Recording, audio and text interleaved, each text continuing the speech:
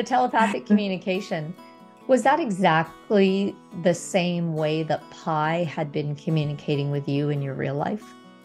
I'd been working with her and she wasn't responding to what we'd been doing as positively as she'd been in the past. And I couldn't figure out what was going on. The best way I can describe it is that a whole load of information came in through my solar plexus, and I didn't actually know what my solar plexus was at the time, or where it was. But that's where it came in, completely through me, and it took me about 3/4 of an hour to. I knew what it all meant, but it took me about 3/4 of an hour to put it into thought form so that I could explain it to my husband when I was telling him. So really all of the changes she needed to make in her body, which was to engage her pelvis, lift up and open and be powerful, were all the changes that I had to make in order to help her to do that.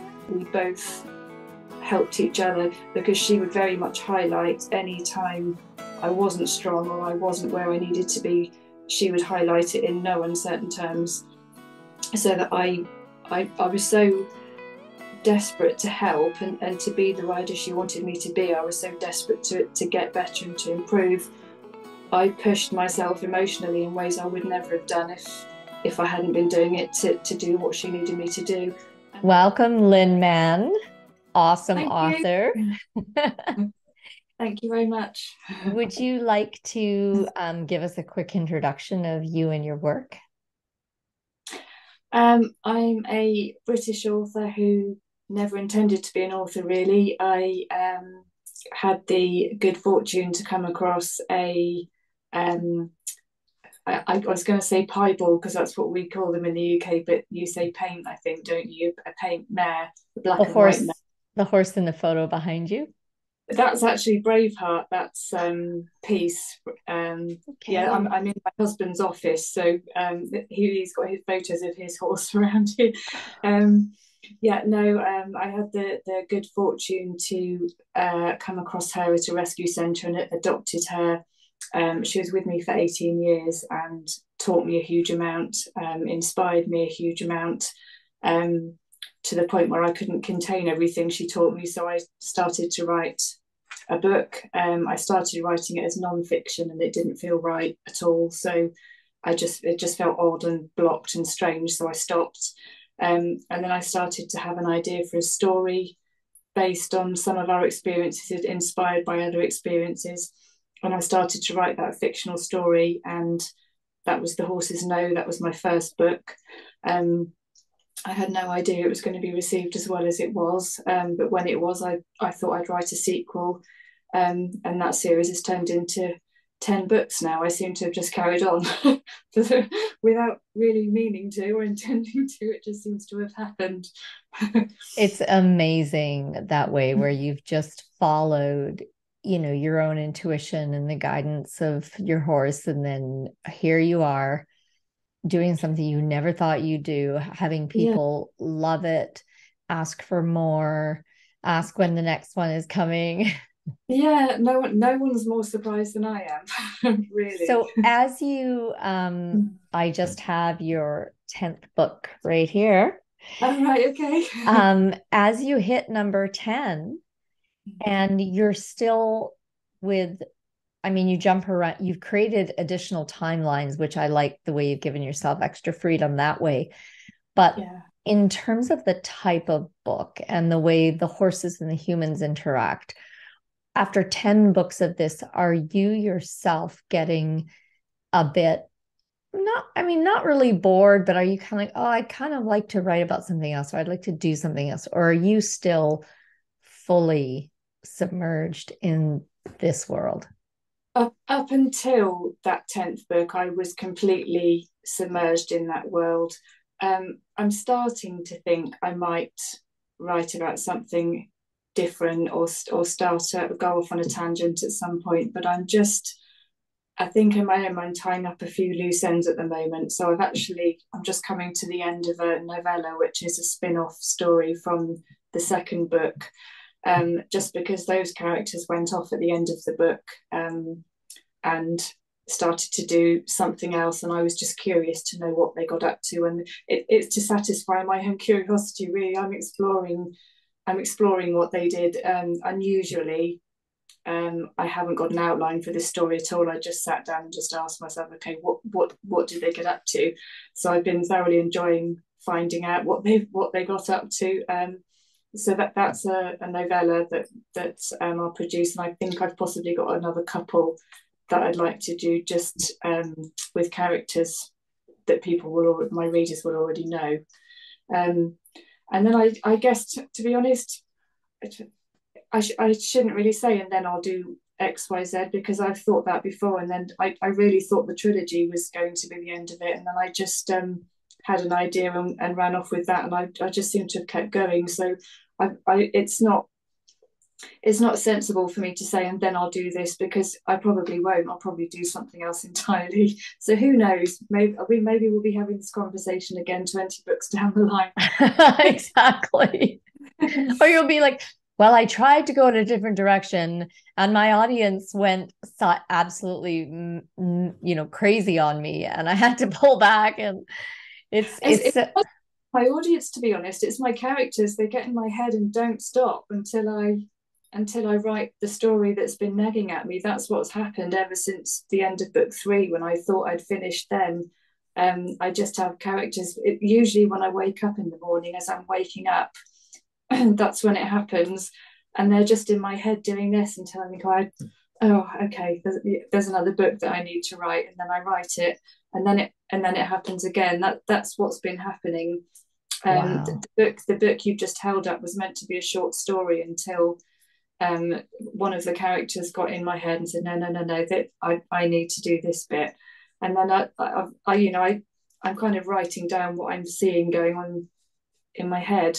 So I'm not. I'm kind of only partly responsible, really. That's my story, and I'm sticking to it. So what words do you use to describe that phenomena? Are you channeling in some form? Is it Part of the stories are channeled. Yeah, I wasn't. I've become gradually more aware of that as time's gone on. I wasn't aware of it. The first book, it was more a case of it was a story that had been in my head, that was kind of burst out, and I almost didn't have time for that. I just kind of wrote it because I was desperate to get it down. But since then, when I kind of stop and think what needs to happen there, and I find myself typing something and I read back what I've written and it's complete news to me. I had no idea. So there's definitely an aspect of that. I think part of it's curiosity. I kind of ask my characters questions. What are you going to do now? And then my fingers start typing, and that's what they've done. So they're very much character driven stories. And part of it is just ideas that occurred to me. I have a notebook that I tend to fill up with notes before I start on the story, just of ideas that I want to include, and part of it comes from that. So it's a very organic process, really. I've tried to be organized, and it doesn't work for me at all. I don't know if you've heard the terms in authors tend to be plotters or pantsers, which means write by the seat of your pants. And I'm kind of a pantser with a few plotting tendencies, but plotting a whole story out just doesn't work for me at all, because my characters don't want to be confined in that way. So I tend to kind of dart around a bit. And so where do you feel it's all coming from? And do you feel that, some of, what you've described almost as automatic writing, is that coming from one place and then each of the characters are coming from another place? Like, could they be, and I'm just wondering, do you have a sense of that, or a feeling like, are these actual beings, spirit beings from another world, or are they, like, how do you view all that? I absolutely have no idea, if I'm honest. To start with, I kind of thought it was coming from Pi, who was the real infinity, the horse that inspired infinity. but then I'm not sure. I'm not sure if it's coming from her or whether she just opened me up so that I could kind of funnel it through. I really don't know. And I kind of don't, I've never really wasted, and I say waste, I've never really spent any time questioning it. I kind of just accept it and run with it, really. Yeah. Yeah. It's interesting too, because I know when you described your writing process, that's kind of what I go through when I'm filming videos of my herd.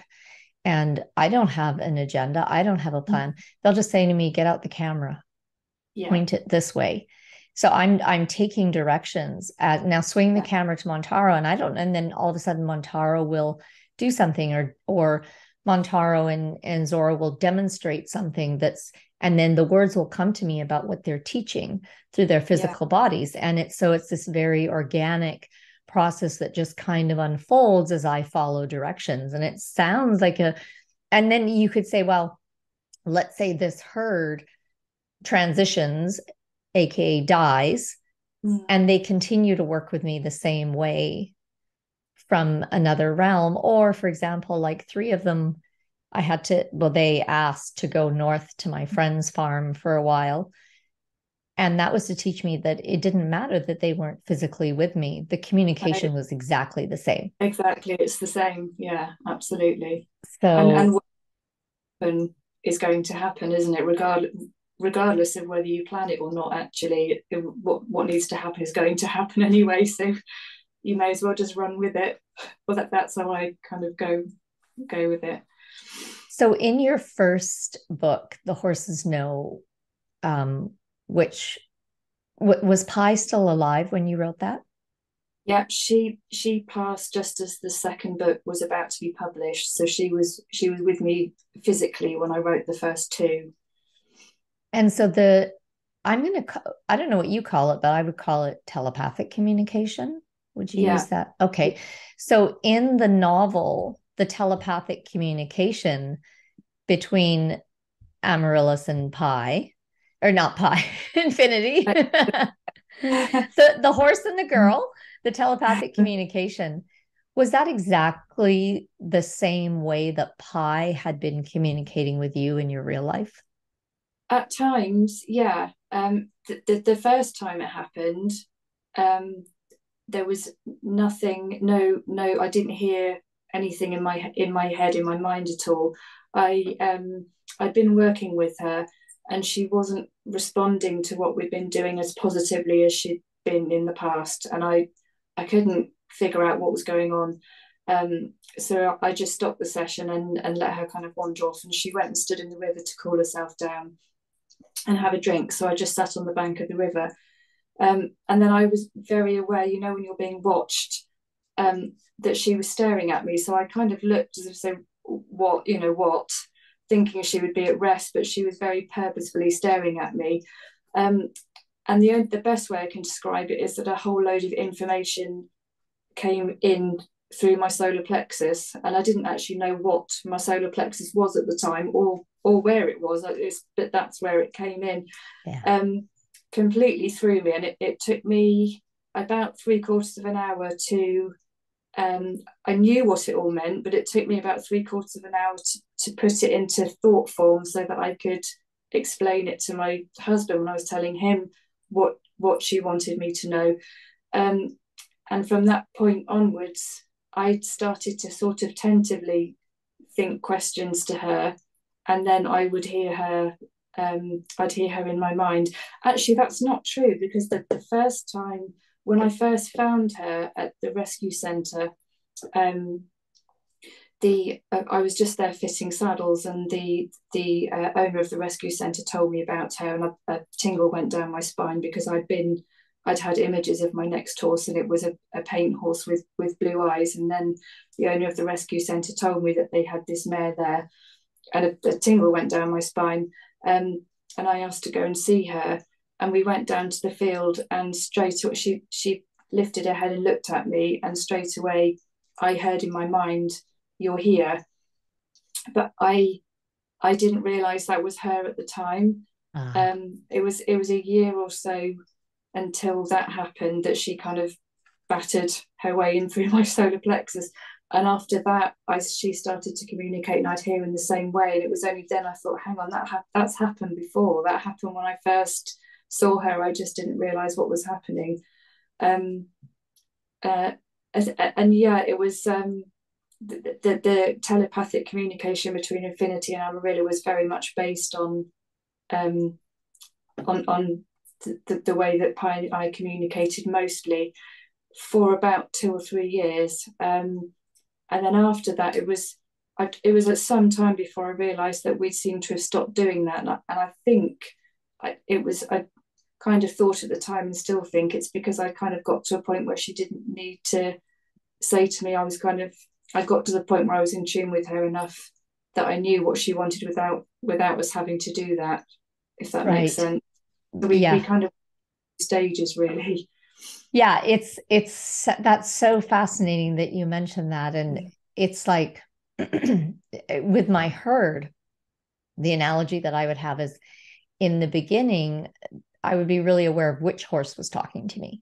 Mm. Well, Kalia's saying this, and then Zora said, and then we reached a certain point and it became like group. And it was like, does it matter which Yeah, like the herd functions as one? They are this, that's part of the thing that herds and pods and whatever are here to teach us humans, because we don't understand oneness and we don't understand how to function in that yeah. type of a structure. And that's what I feel we desperately need and what's missing on Mm. this planet. And so it reached this certain point and it was like, I don't need to distinguish who's speaking. I don't need to distinguish who's saying, like it just became It's all of, irrelevant. yeah, yeah. Yeah. It's fascinating. Do you think they separated themselves out in your mind to start with to help kind of lead you into that? I would guess so. And Mm. possibly I would, looking back, I'll bet that my personality preferred that. Like Yeah, I would, like as it's a, easy to yeah, start with. and also we were I got like six wild horses all at once.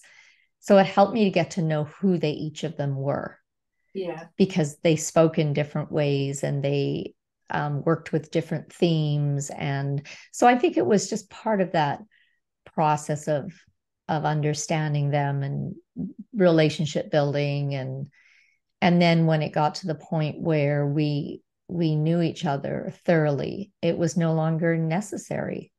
yeah, And then also too, when people first start getting to communicate with animals or trees or anything, you may have to be really intentional about it and sit down and do your breathing and get into meditative state. And then after a while, as you build that fluency, you don't need any of that.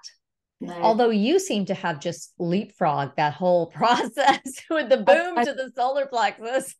I think I think it was more Pi leapfrogged it for me, to be honest. I Yeah. think she was, from her point of view, it was a case of I can't wait anymore. I'm sorry, I've got all this stuff I need to teach her, and she's still in her head all the time, and I can't get through. So poof, she just came straight through and changed everything. I Yeah. had no idea.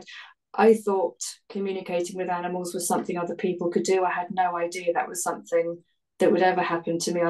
I suppose I just never entertained the idea that I'd be sensitive enough. Um, so possibly I would never have opened up to trying particularly, but she preempted that situation and just come on, we haven't got time for this. We need to crack on. It's so interesting. I wonder too, like, I mean, I personally believe that every child before their parents or dominant culture gets to them has the Yeah, ability to communicate yeah, telepathically with everything. yeah. Um, and then it just depends at what point you got that taken out of your reality. And you Very just it's just someone think. doesn't have to say anything to you. You just realize that, Yeah, oh, nobody else can hear the birds. yeah, Like maybe I'm making this shit up. yeah. it can be as simple as that. So, Yeah. and then I also wonder too, Lynn, if there's, because I've had this happen when I've gone spontaneously into past lives. Like I was just guided. I was in the Valley of Fire in Nevada, which is, it's half protected public land and half Indian reservation. And I was directed to lie down in this little gully thing. And as I did, everything turned into prana. It turned into like bundles of quark. And then I received a vision of a battle that had happened on that land with the indigenous American people. And then as I finished and I got up, and all of a sudden I knew what every plant in the region was for. I just had to put my hand over it. Oh, this is used for cough, and you use the root, you boil it. Okay, this one is used, you only harvest in spring, you use the leaves. And it was, and I thought I must have been a medicine woman either here or in a very similar growing region to this, Yeah. because I had all that knowledge inside of me and it just needed to be unlocked.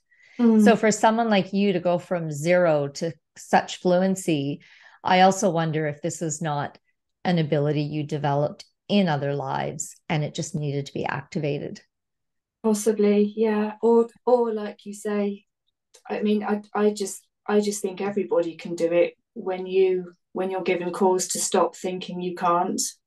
You know, and she just gave me that reason to stop thinking that it was something that was an unusual ability almost. I think everyone can. I find it fascinating. Sorry, continue on. I no, I was just going to say, I think that's where horses fascinate me so much, because they as soon as you look at them differently and start to, even if you look at a horse and think, what if I could hear you, they know that and they respond to that and they make things more obvious. And I think that's where horses can be so helpful in helping us know who we are, who we really are inside. That's very true. I wonder if they have a special ability with that because of, I mean, when you look at the Heart Math Institute, the work they've done on the heart field of a horse and how we'll automatically entrain to it. And then our brains will Yeah. drop into a pattern that resembles meditative state Mm. just by being around them because their field is so Yeah. much bigger and more powerful than ours. We shift to their reality Yeah. without even being conscious of it. Fascinating, isn't it? Yeah, it's, and I wonder if I mean, as we're discussing it, it's kind of becoming like, well, obviously that's part of Mm. what's And so actually, unique. needing to be near them as such, I used to find that just being in Pie's stable, if I was just in there mucking out and she was, quite a way out in the fields, I would feel exactly the same thing. I just always found it such a peaceful and not relaxing as such, but just peaceful, as if I had the space there and the rest of the world was somewhere else. Just as if I was with her. Really, I Yeah. used to feel that in her stable. So yeah, I think that maybe their energy field is even bigger than has been measured. They've measured the effect the heart has, but possibly it's even bigger than that. Yeah. And I think as well that that can vary from horse to horse Yeah, because I find that animals are like humans. They're at different stages of development and evolution. And so you can't really say, well, all horses are this way. Like Pi could have been an extremely evolved soul. yeah, And that's why she was able to blast through you in one go. And that's why, yeah, her field was so huge. And, you know, yeah. I mean, I had her as a 4-year-old, but it was like having an aged mare in terms of who she was inside. Absolutely. She was mm, yeah, very old soul. yeah, Yeah. Yeah. And I didn't get that feeling when I was in any of the other horses' stables. It was only hers, maybe because I was more connected with her. I don't know. But I think she just had that ability to reach me wherever she was, to be honest. yeah. Yeah, probably a combination. And then so then we're back into other lives. Like if you two have worked together, if you Yeah. partnered in multiple lives, well, that's a Yeah. very strong link that's going Yeah. to. and combined with her being an old soul, Yeah. then you would have the two of them combined. So Yeah. that's so interesting. And did she communicate to you anything about the whole riding process and being ridden? Because there's a whole, I mean, there's hard data on how that damages horses' spines, and especially the traditional way it's done, and they don't build them up properly, and they don't, I mean, there's ways to make it easier, but at the end of the day, even with just a saddle on those pressure points on the spine, Yeah. there's some damage that sets into. So did she ever speak to you about that, or did that not come up in your relationship? She didn't, we didn't communicate telepathically about it, but she put me in a position where I worked with the right person who would teach me about everything you just said, really, so that and she responded when I wrote her in ways that she was very, very clear about that she wanted to be ridden, because I wouldn't have minded if that wasn't something she wanted to do, but she was very, very clear that she wanted to be ridden. She was very clear that she wanted to be ridden a lot. My idea at the time was to ride maybe once or twice a week, miss a few weeks, not just as and when we felt like it, but she was very much that she wanted to do something at least 5 days a week, if not 6, maybe 7, if she could push me. But it was me that wanted her to have at least one day where we weren't doing anything. And also, she was very clear once I was riding her about what was right and what was wrong, so that I found the right person to help me ride her in the way that she wanted to. Because you're right, absolutely. I worked with a very good osteopath who is an expert in biomechanics, and he helped me to understand that horses are born with a blueprint for health. And because of where we sit, right behind the shoulders, our weight, unless we help them, can't help but push them onto the front end, where they can become quite shut down emotionally as well as physically, because everything's kind of Yeah. pushing them down that way and closing them down. And she was very much showing me exactly the same thing, that she wanted which is obviously what I've written about in The Horses Know, she wanted my help to help her to lift her weight up and sit back on her hindquarters so that she could open through the chest and be empowered by being ridden rather than disempowered. So that was a very strong driving force in terms of what she wanted from me in our relationship. She was very much there to help me, but because she was actually born with downhill conformation, so the bones in her front legs were much shorter than the corresponding ones should have been in the back legs. So she was kind of built downhill to start with. She then had a very large foal when she was 3, which pulled her back down. So by the time she came to me, she was kind of on a downward tilt and with her back dropped as well. And she was very clear about the fact that she wanted me to help her to change that posture so that she could sit up and open through and be empowered. And the only way I wasn't a good enough rider to do that at the time. So I worked with this osteopath and his wife, who was an instructor, and between us, we kind of helped her to get there gradually, as Amarilla does with Infinity in the book, to the point where she was in a level of balance where she felt strong and powerful. In order to get her there, I had to make huge changes within my own physical posture, and obviously in order to make those changes I needed to make the emotional changes that would allow me to change my posture so that I could support her. So the pairing, the partnership the two of us had during that time was very much driven by what she wanted from me physically to help her, but then obviously in return that's had a lasting effect on me, because I had to find my own balance and my own strength in order to help her with hers, if that makes sense. So many questions. This is absolutely fantastic. Okay. So let's go back to when you said you had to work on your emotional issues to be able to shift your body Could Yeah. you walk us through one or two examples of that?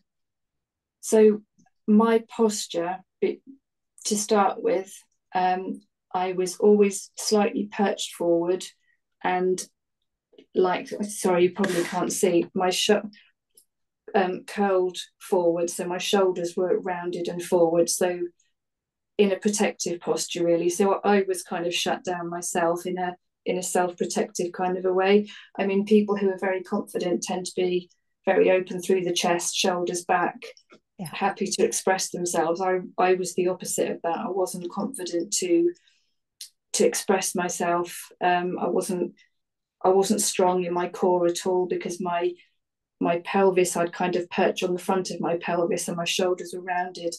Obviously, to be strong enough for her, to be able to support her through my core and with my seat and my legs, I needed to be able to sit, to engage my pelvis so that she could engage her pelvis, to be strong through my core, to be open through the chest and have the strength to stay there no matter what happened.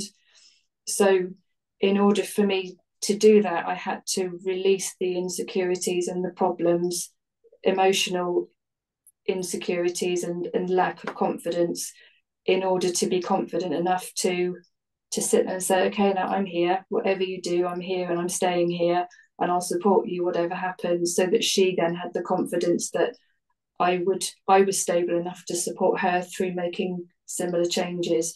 So really all of the changes she needed to make in her body, which was to engage her pelvis, lift up and open and be powerful, were all the changes that I had to make in order to help her to do that. So it was a very productive partnership in the sense that we both helped each other, because she would very much highlight any time I wasn't strong or I wasn't where I needed to be.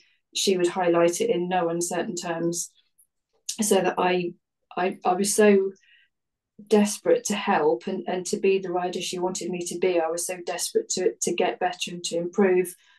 I pushed myself emotionally in ways I would never have done if I hadn't been doing it to do what she needed me to do, and vice versa. And I was always taken along by her drive. She was always so driven to do everything. She wanted to be ridden.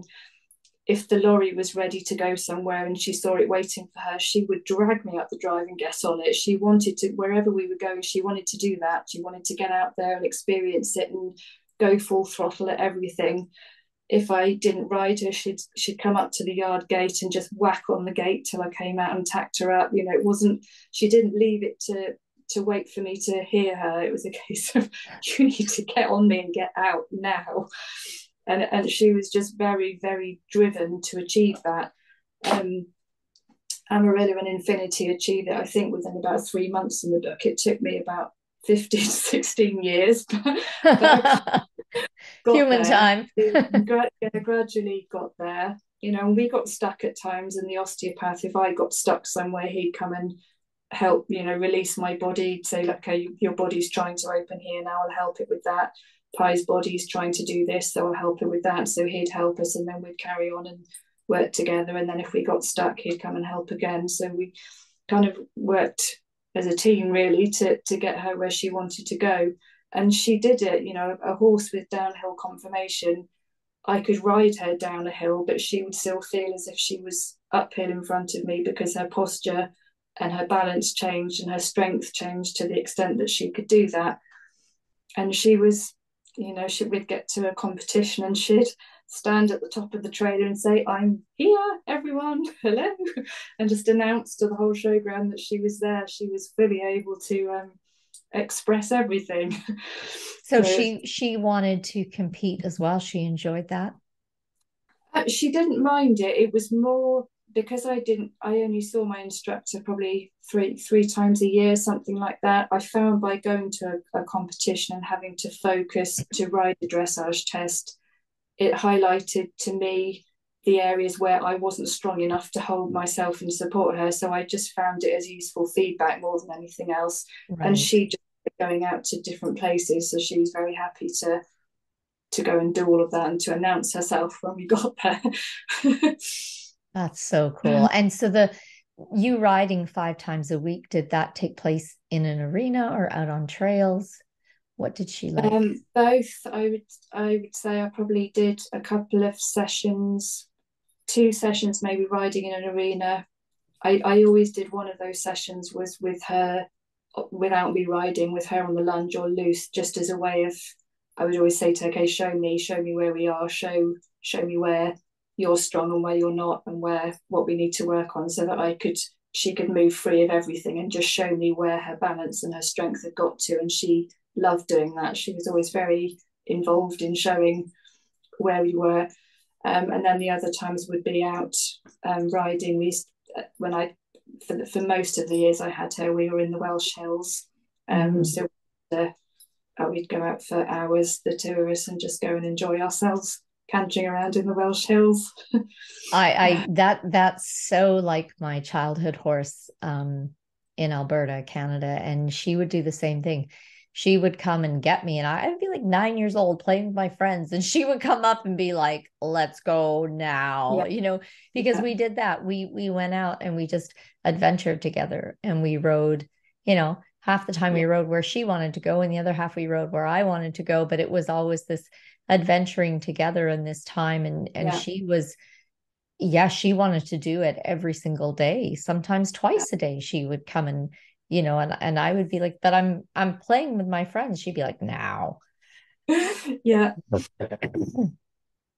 I And it's so totally, I love that. I absolutely love that about her, that the two of us would just disappear off and just go and have fun. The number of times we'd just sit at the top of the hills and kind of look down the valleys and at the other hills, and I just say to every time, we are the luckiest girls in the world. It's just the best times. I'm right there with you. I can feel it. And I Yeah, love the way that whole experience, it really illustrates the mirror aspect of the way horses work with us. yeah, Right? absolutely. Like, Yeah. and the healing circle. Like, whose healing is it? Your healing is my healing, is your healing is my, and it just Yeah. keeps, and does and we're and does it matter? No, because We're all the same, aren't we? I mean, she and I were just two halves of the same whole, really, and it was a way of kind of having something to push against and to react to find our way together. That I would never have found my way to the where my body is now by myself. I would never have done it. So yeah, and she wouldn't have either. If she'd been left in a field to graze, that's, some horses want that, absolutely want to have a life where they're not doing anything, and that's absolutely fine. She absolutely didn't. yeah, And if she had been left to do that, she wouldn't have reached. She wouldn't have been able to get to the posture and the strength and the balance that she did. It was very much something that she wanted. She wanted me to do with her. it's so interesting because, I mean, I'm not riding any of my horses. Well, not for about 6 years now. But that's not because I don't want to ride them or, you know, I mean, Zora was the one that I was riding before. And then we hit a certain point and she's like, I don't want you to ride me anymore. I just want my daughter Zara she just wanted her to ride her. And my daughter Zara doesn't really want to ride very much. So it just doesn't happen.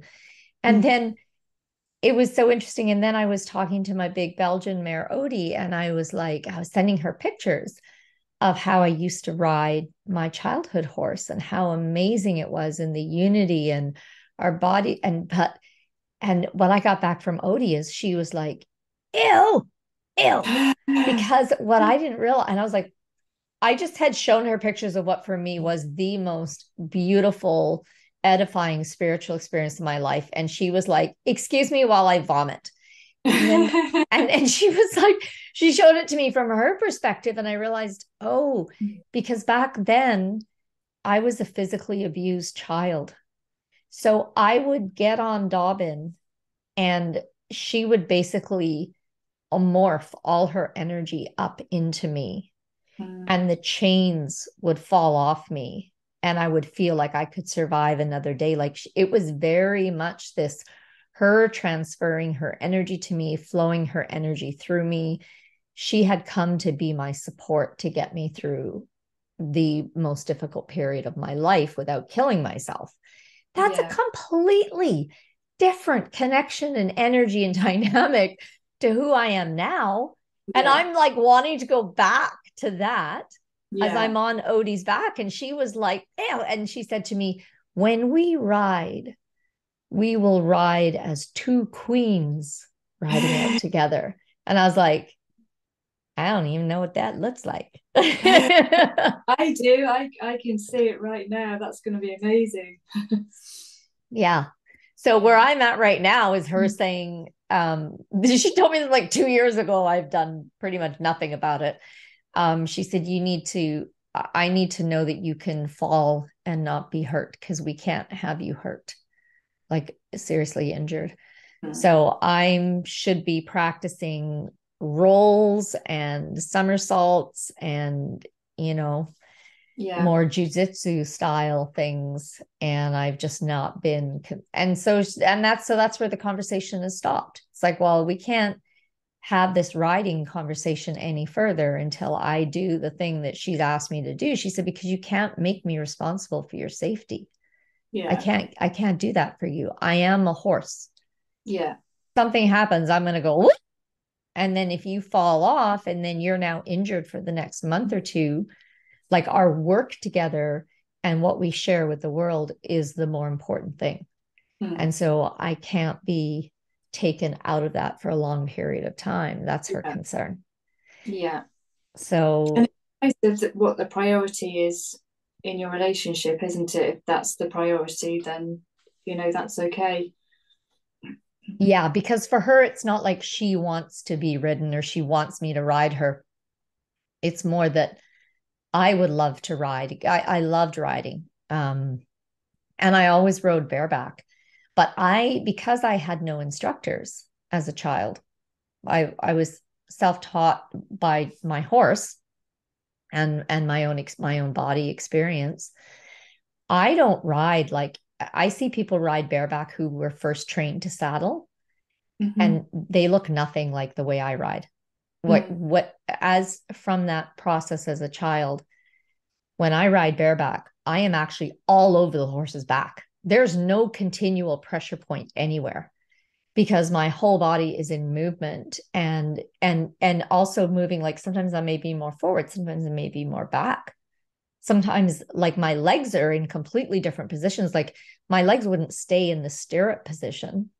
And this Mm. was all, what had come through, intuitively. It's a much more fluid way of riding that, Mm-hmm. which I kind of would like to do just to even now to be able to record it, Yeah. to enter that part of the conversation. But, it's not, like you said, it's not the priority of what's happening right now. The priority of what's happening is more what the herd is teaching through the videos that is then going out to, hundreds of thousands of people and really helping them and supporting them Yeah. and changing their lives. So it's like Yeah. riding is like, oh, that would be super fun, but okay, it's not. Yeah.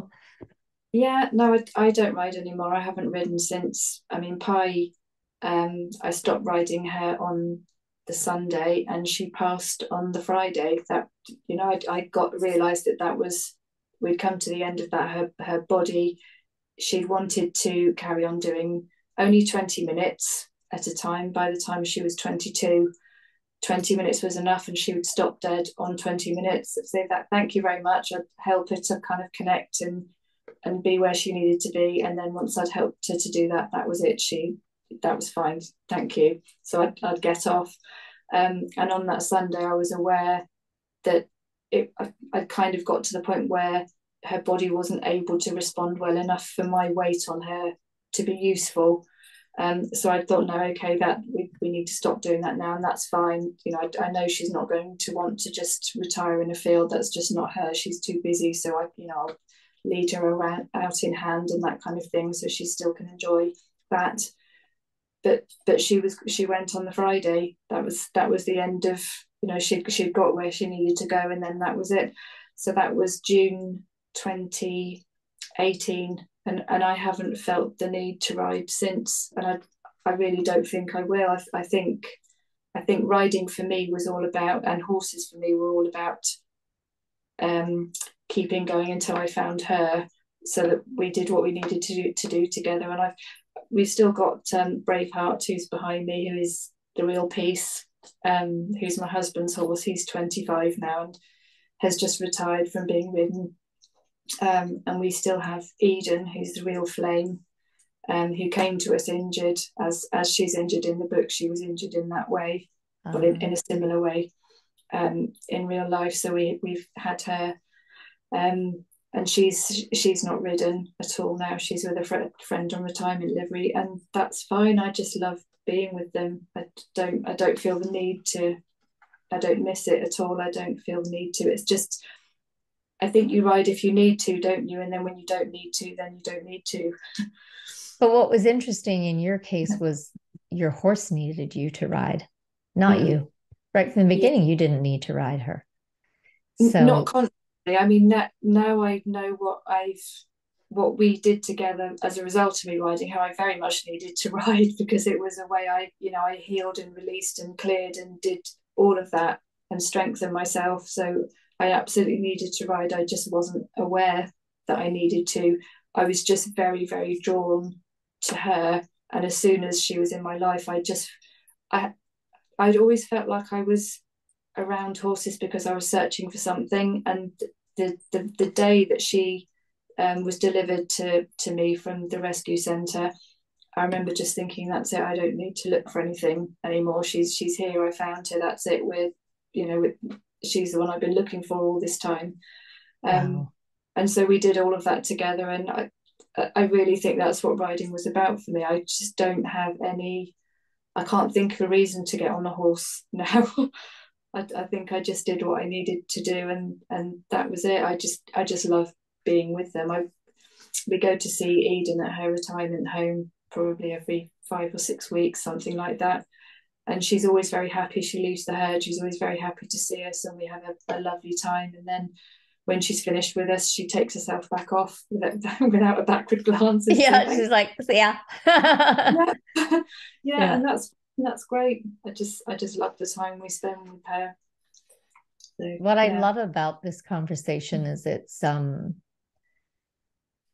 we're so going to the deeper layers beyond, because because I have a wild and semi-feral herd, I have a lot of followers who are rabid anti-riding and and some of them were riders themselves, some competitive, and were horrified at the damage they had been doing to their horses. And so now they've swung all the way to the other side of saying there's no riding that's good riding. It all damages the horse. It's all abuse, animal abuse, and blah, blah, blah. And at one level of existence, sure, accurate, correct. We have thermography, we have osteopathics who can check the work and blah, blah, blah.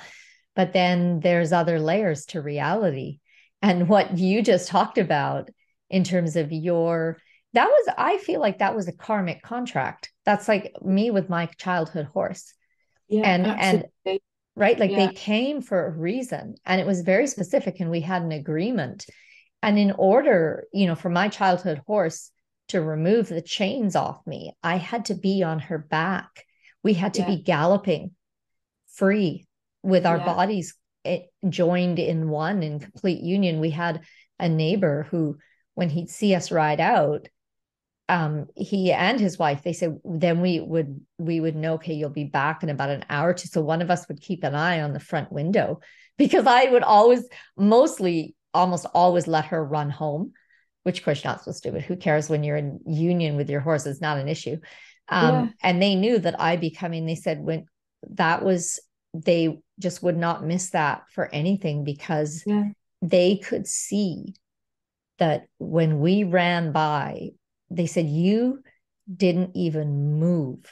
It's like you were literally one being. And it was the most incredible thing to witness. So they would keep an eye on the window so as to not miss it.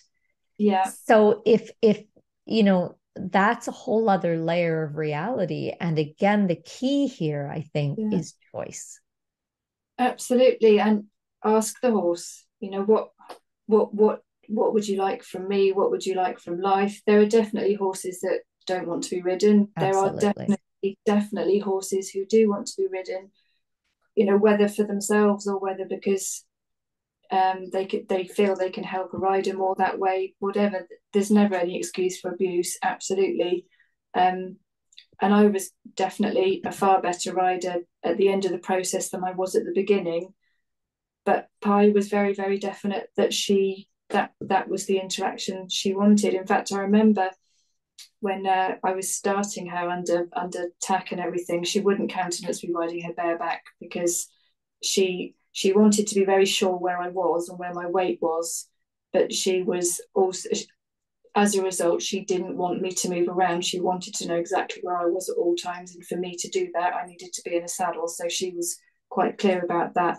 I hadn't intended to ride her in a bridle at all. I'd started her in a rope halter. So my husband was just leading her in the halter around the field, and I had the saddle on, and I just had my hand in the stirrup, and I was just introducing her to what my legs would be saying to her.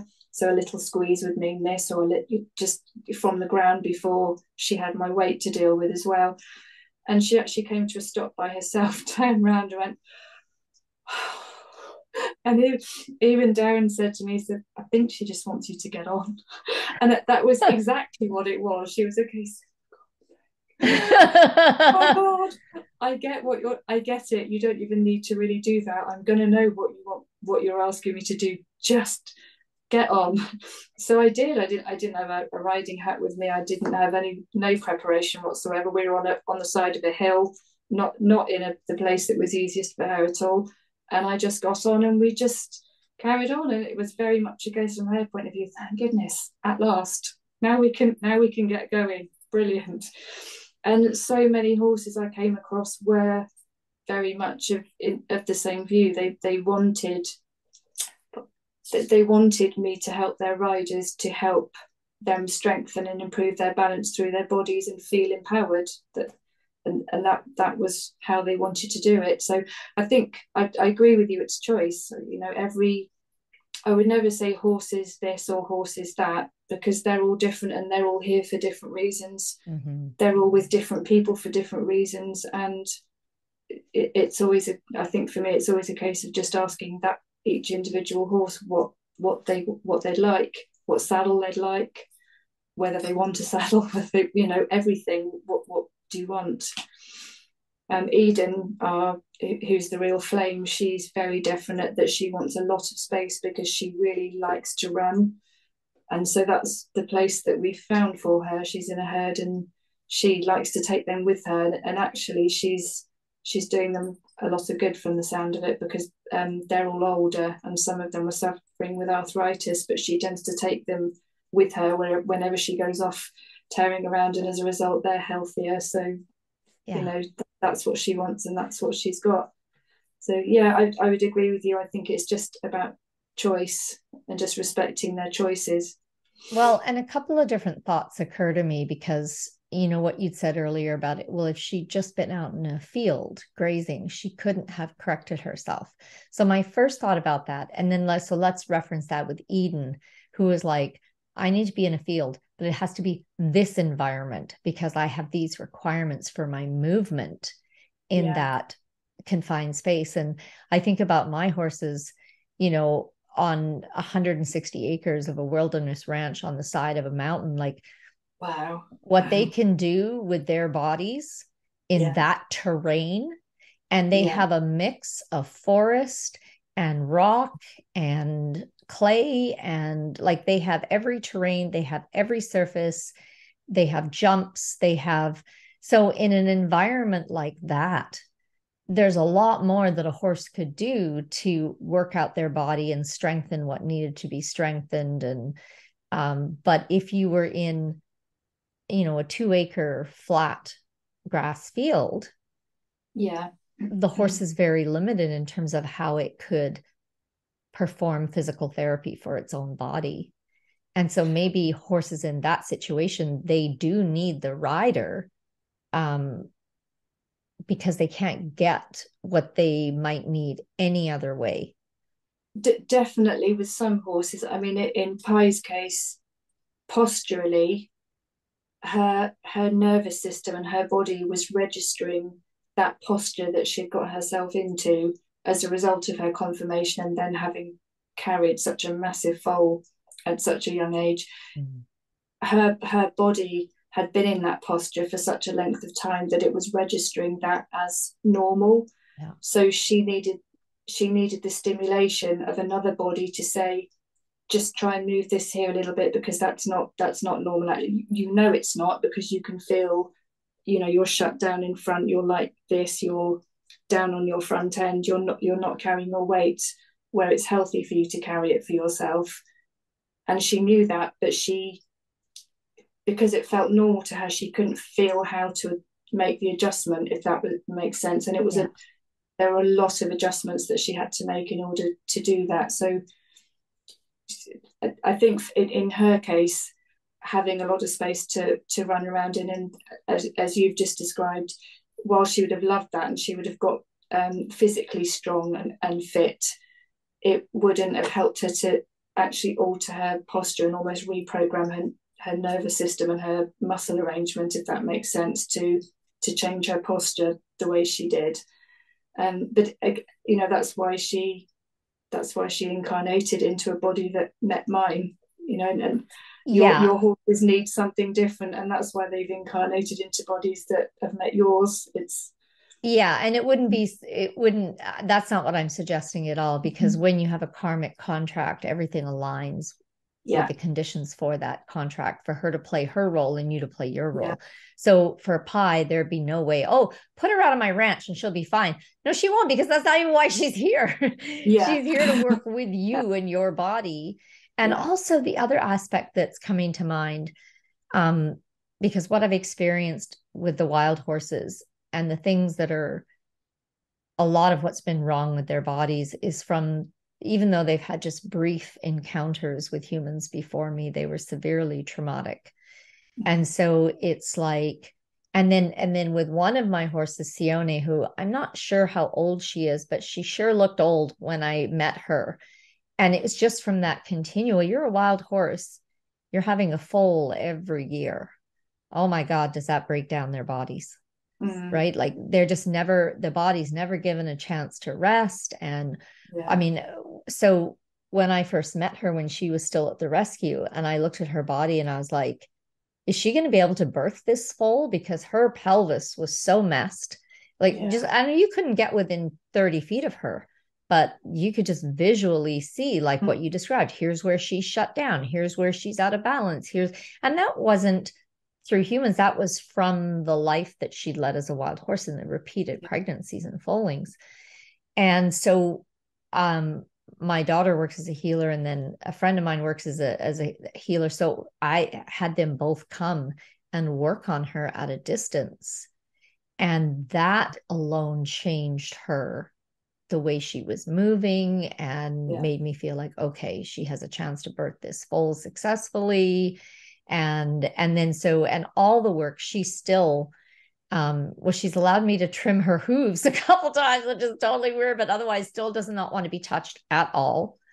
So all the work that's been done with her has been with energy healers and from a distance. And she moves like a racehorse now. She's completely rehabbed herself. But then she doesn't even want to be touched by humans. That's not her pathway. That's not what she's here for. She's made sure that she's having enough interaction with you to get the help she needed to have the foal. And but with some of the other horses who had some severe trauma that was inflicted by humans, it's like there's again that mirror, that reciprocity things. Humans did this to you, humans have to take it out. And I've experienced the same thing with the land. It's like when we either damage the land or we have a damaging event like a massacre that happens on the land. The energy from that event, it goes into Gaia's flesh like a tumor or an abscess, and it festers there. And I think that's again part of the reason our earth is in so much trouble right now, because there's so many abscesses and tumors and they were put there by humans. They have to be released and removed by humans. And this was the work that, Kalia alerted us to when the first time she said, go and sing to the land. And we were like, we don't even know what that means. What do you mean sing to the land? Okay, here we are heading out to sing to the land. And then it all evolved from that. And it evolved into the ancestors coming forward, and then a whole bunch of trauma from a massive slaughter that had taken place um, in another piece of land. And all these things started being unlocked, but the horses knew it was in there, and they knew how to, and they knew that humans had to do the work because humans had been the originators. Yeah. So Interesting. it's, I love this perspective just to, give people, because there's so much vitriol around the non-ridden thing, and there's also so much almost self-hatred happening with people who are very rabid about that situation. And I hope this conversation can give them permission to open to other layers of reality, and perhaps allowing some deeper wisdom to come through, and some compassion and some forgiveness for themselves. But along with saying, no one's saying you need to ride, or I need to ride, or anyone needs to ride. We're saying allow for freedom of choice in all things. Yeah, absolutely. And everything that's gone before is just part of learning. It's nothing else. It's just part of learning. And if you're learning from that, then that it's done what it needed to. So there's no need for guilt or self-hatred or any of that. Exactly. I want to read a section from chapter 7 of The Way of the Horse to give people an idea of how this telepathic dialogue takes place between the humans and the horses in your book. So this is the protagonist, the main character is a fellow called Newson, but his horse integrity has renamed him Searching for Truth. Yeah. And I love that whole, we can get into the naming thing later. I love that device. Let's talk about, remind me to talk about that later, and how you got the idea for that, of naming each other. But I want to show people how this works in your books, because these dialogues, these telepathic dialogues between the horse and the human, they're like, I think they're the way that the horse can be the Zen master, or the Buddhist monk, the shaman. And because they take place within the context of the story, it's, instead of just giving platitudes, do this, one should do that, you get to, it's so much more meaningful, understandable, and actionable when you see these spiritual, like all the things that you communicate in your books are things that are present in every, deep spiritual and meditative tradition. But when they're presented within a context with characters, you go, oh, I get it. Yeah. I get how that directive is supposed to play out in real life, instead of just being an Instagrammable quote that's put on a pretty background, right? That you think about and go, oh, that's so true. But there's no relation to your real life. There's no relation to your day to day. It doesn't, that leap doesn't get made. And what I think is so powerful about your books is that people get this fantastic story with wonderful characters and character developments and plot developments and story arc and everything that's there in a good novel. But they also get this deep spiritual transmission of wisdom, because when it comes in this way, I think people can really take it in and kind of integrate it into their daily life in a very different way than just reading a self-help book. Thank you. That's really good to hear. I mean, like I said before, I tend to learn from it as well, because a lot of that doesn't come from me. I write and then think, oh, yeah, that makes sense. Totally hear you. Okay, so in The Way of the Horse, he's found his horse and they've named each other. And he says, Slow down. I'll twist my ankle again if I have to run after you, I called after her. That is not the truth. So this is her words are printed in italics. So we understand that she's not speaking out loud. This is telepathic communication. That is not the truth. Of course, it's the truth. Look at the ground. It was covered in cropped grass, completely devoid of tussocks, rocks, stones, any hazards I could see. There'll be rabbit holes everywhere, I insisted. Many of them are invisible until you fall down them. And she says, feel which way is true for that which you need to experience, and you will move with strength and confidence. Doubt yourself, and you will find every rabbit hole that I have evaded. Feel? How do I do that? The same way you explore which plants are safe to eat. I thought about the feeling of rightness that assured me my senses of smell and taste were accurate in letting me know which parts of which plants were edible. Okay, but I can't do that at speed. I'll have to feel my way slowly. I can't keep up with the pace you're setting. Searching for truth. Her thought triggered the part within me that knew what she was about. I hadn't looked for the truth. I had come up with my own and stated it as fact. So I could feel my way at speed, I dithered on the spot. Wanting to go after her, to trust her, and the feeling of rightness that assailed me as soon as I recognized the truth, but afraid to injure my ankle again. She says, the choice between truth and fear will present itself to you over and over. One will strengthen you, the other will weaken you. I was informed as integrity disappeared around yet another hill.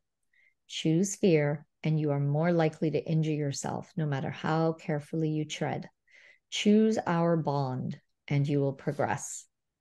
And so this is, I mean, first of all, 100% true. Like all of us know, anything you do, if you're like focused on your fears versus focused on the outcome you want, guess what's happened? You become a magnet. You're going to draw that experience to you. It has to happen now because that's what you're holding here in the front of you. But also, it's like when she says, choose our bond and you will progress. That for me is like that spiritual transition, that spiritual connection, right? Choose, because this is with the horse, but the horse in this context is your spiritual guidance. It's the universe. It's source energy. Yeah. Choose that. Yeah. Choose your oneness with the divine and you will progress. Yeah, absolutely. So I love that. And that's just a small sample, but that type of dialogue and teaching mechanism is present throughout all of your books and is part of what I think makes them so awesome. Like just next level outstanding.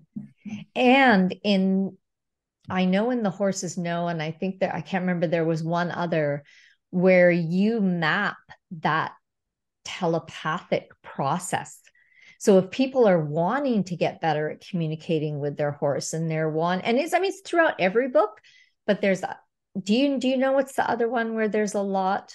I can't remember because again, I read them so close together. Do you mean in The Horses Know Where Amarilla is saying they're my words in my head that are, in other words, she's putting words to the thoughts that are landing in her head, which are really just they're kind of energy when they leave the horse, but she's changing them into thoughts and then into words so that she can relate to them more easily in her mind.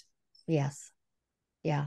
And there's numerous places where you almost provide like a tutorial for someone who wants to connect at this level with their horse, who wants to enter into this kind of relationship and the telepathic communication. So again, it's like, well, you could, just keep going out there and trying to connect with your horse or meditating in your horse's space. Or you could read one of Lynn Mann's books and she'll walk you through in real life situations with characters how this is done. And then you take that back out to your horse. Yeah, I guess so, to be honest. I suppose because I didn't consciously ever do that, I wasn't aware that that was what I was doing. I think I remember walking through how the healing, the singing skills work in terms of resonating your, using the sound to resonate with whatever it is you're trying to affect, and then sending your intention down that way. That's, again, that was when I was curious about how would that work, and then that's what came out.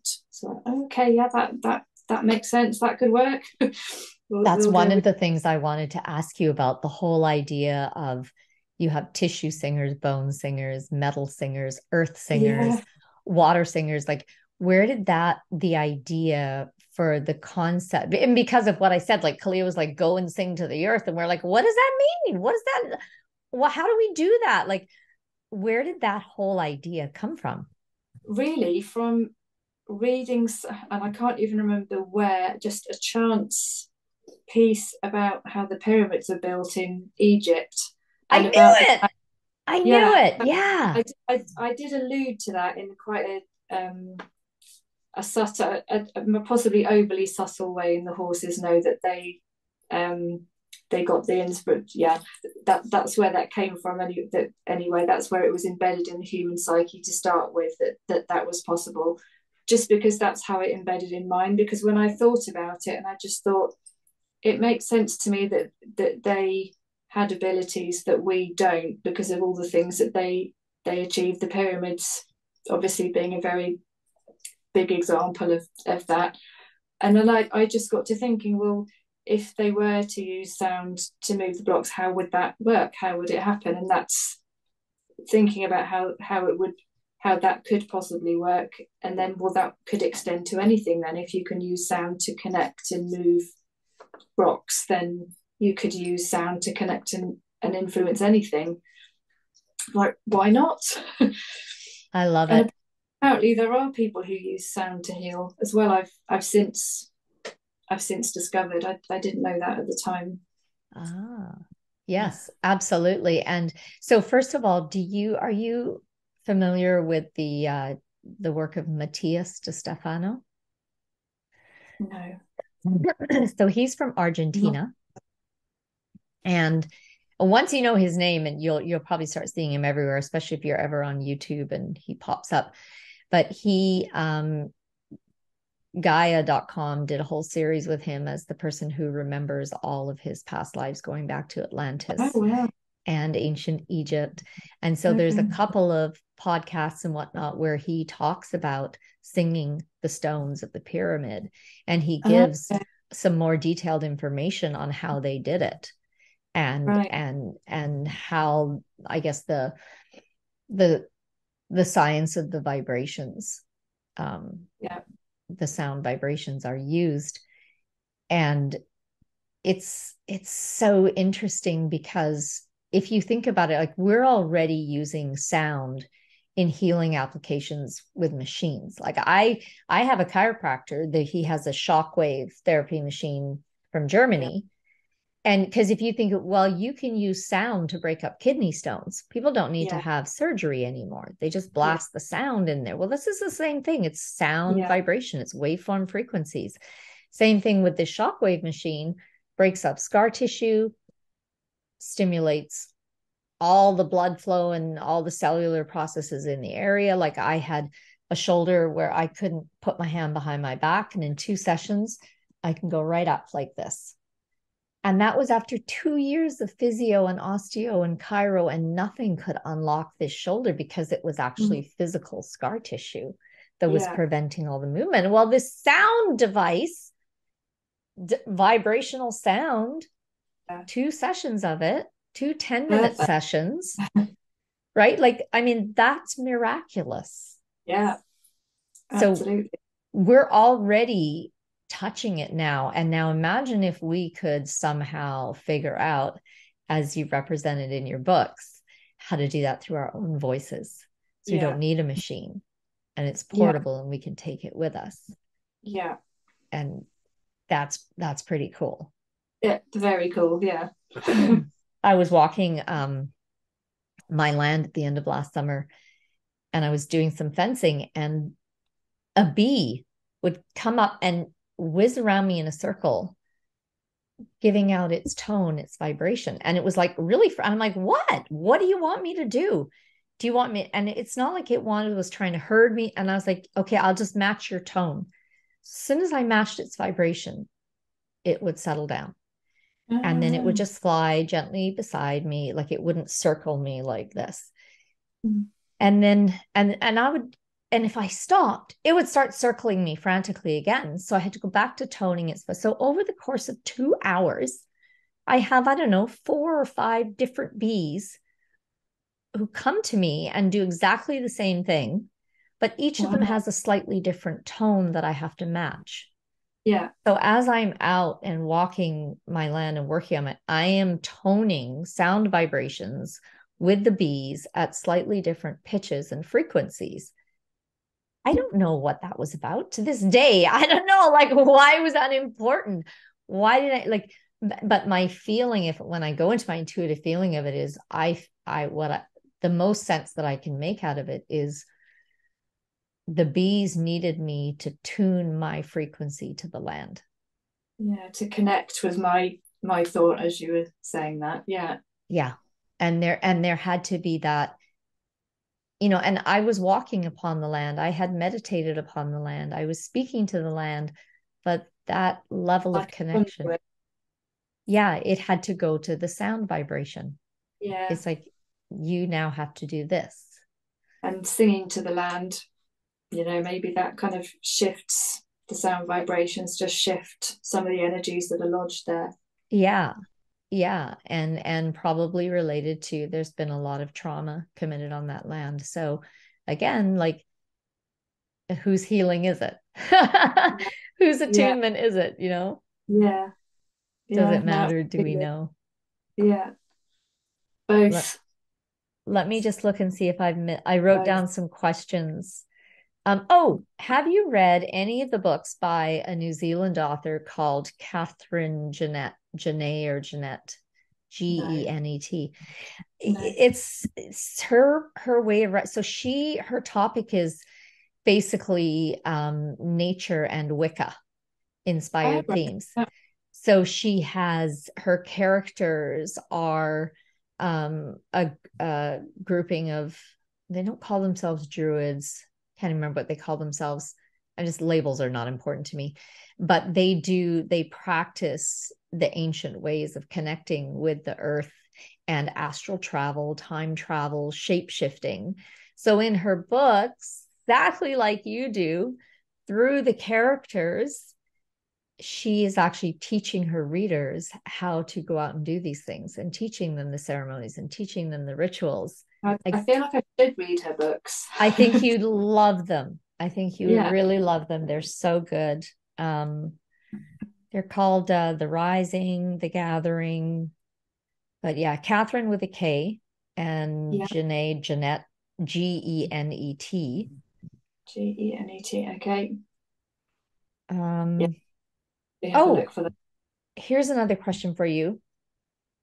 I can't remember which book it is. Maybe the one with Flame, but the main character struggles with anxiety. That's Quinta and Noble. Quinta, Yeah. okay. Yeah, and Noble. And then in this book, he has hoarding and some agoraphobic. So these were very specific conditions that the humans had in these books. And I wondered, did you do research into each of those conditions before writing the book, and what led you in that direction? The hoarding, definitely, because I'm the opposite of a hoarder. If I'm not using something, then I find somebody who wants to use it, and I don't like clutter anywhere. So it was kind of a way of exploring it for me, really, and looking at the reasons behind it, just because it's such a different concept for me. And in Newsom's case, it just seemed like something that would fit with his character, because when I'd mentioned him in previous books, he was very intense and very very stern and very hard on himself about wanting to do the right thing where integrity was concerned.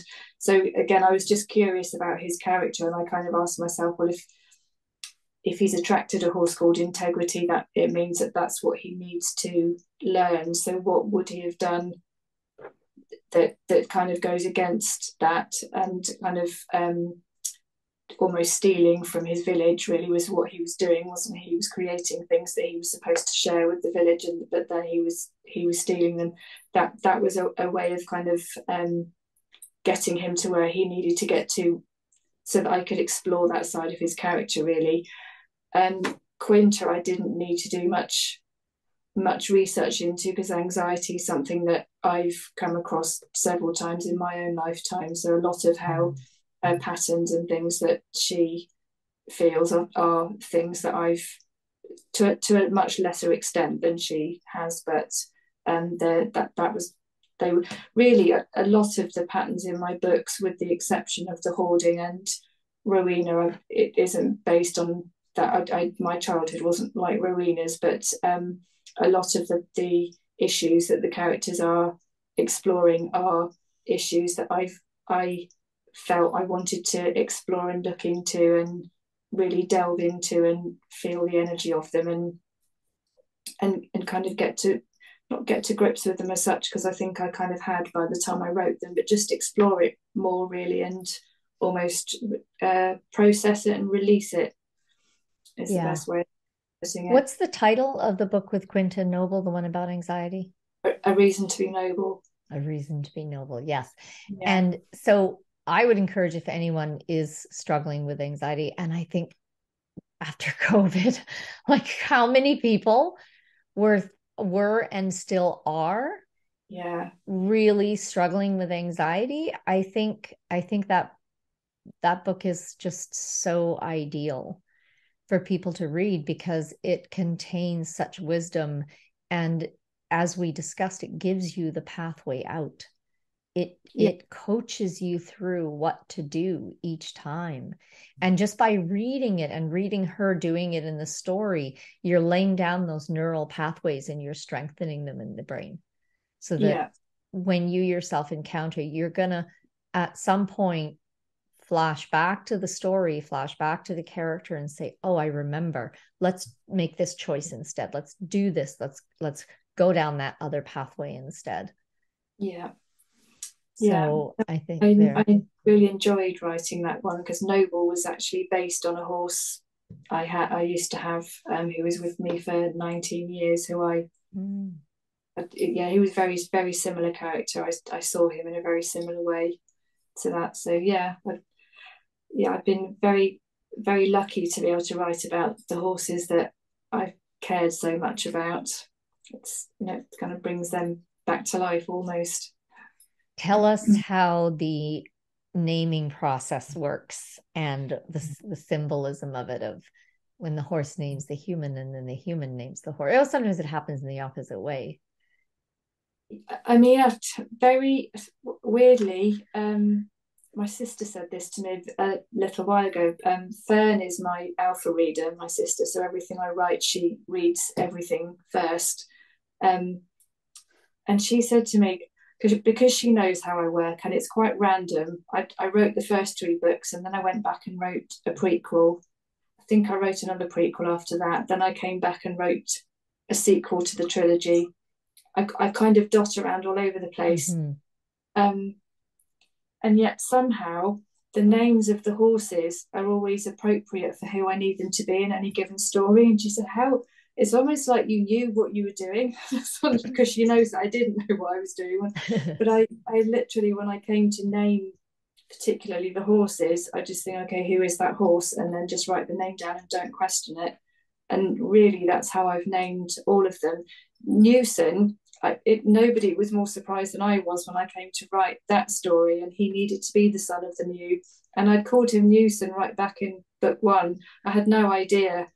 Wow. And then there in book 10, his name was exactly what I needed it to be for that. And that's what I mean. I can't take any credit for that. It looks like I really knew what I was doing in plotting all of those books to meld in with each other, but I really didn't. I just But that's where we're back to the transmission aspect of your writing, Yeah. the connection to source. And There's somebody who knew what all these stories were going to be before I even wrote the first one. And just when I said, okay, what's this horse called? I mean, Oak, Gas. Why would anyone call a horse Gas? But and Spider as well. And yet they were the original ones whose names needed to relate to that potential of being different aspects of describing the same thing, which were, the infinite. So the infinity, Gas, and Spider all, why would you call a horse Spider? And then when I came to think about what a spider does and sits at the center of the web, connected to absolutely everything. So I don't think I was intelligent, but I really wasn't. That just came from nowhere. That's awesome. Yeah. That is so great. I love it. Final question for you. What do you hope readers receive and learn from your books? I think when I first wrote The Horses Know, when I released The Horses Know, I hoped that people who hadn't seen their horse in that light, in the way that the horse bonded see their horses, might look at their horses slightly differently, because that's all it takes for the horses to then respond differently and show them that they're right to look at them that way, if that makes sense. So I hope that might happen.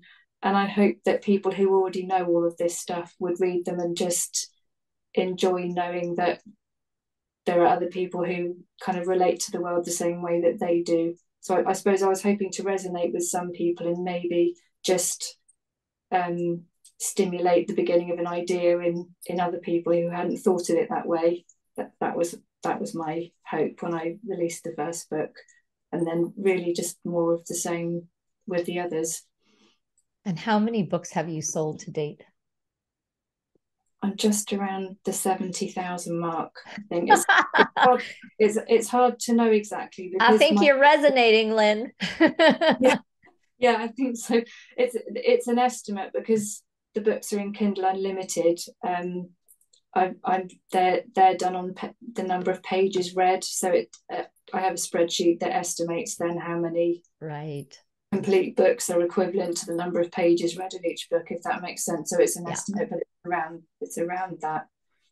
That's amazing. And again, I can't remember the title, but the book where the humans are underground, and then Horses Forever. Horses Forever.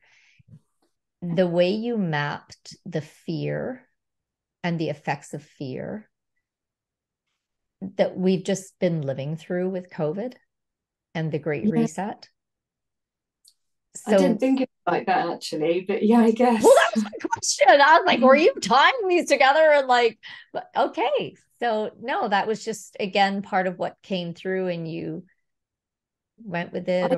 What I thought was, what would fear do to a closed community of people if that was all that was rebounding off the walls, for however many generations? How would those people end up relating to one another? And then that's what came out. And their naming was very on purpose. Obviously, there was a reason for why they named each other that way, because it was a way of attempting to gain power over one another.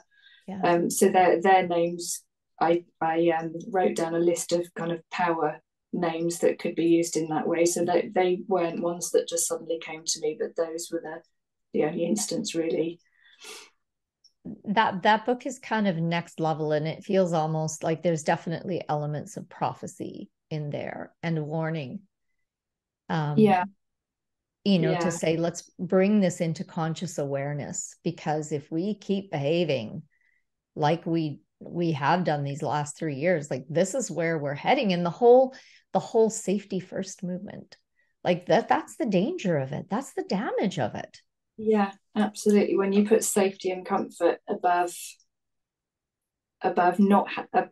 just living and accepting what is and learning from it, because if you're only after feeling safe, then you're not after learning, because learning doesn't happen when you feel safe generally. That's in my experience, it doesn't. You have to be out of your comfort zone to really learn things.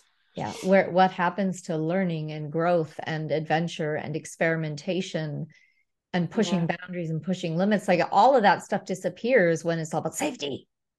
And then yeah, safety is like you said, it's about being surrounded by four walls of fear where yeah, that just bounce off each other, and it yeah, constricts and it constricts and it further constricts as the things just get tighter and tighter and smaller and smaller.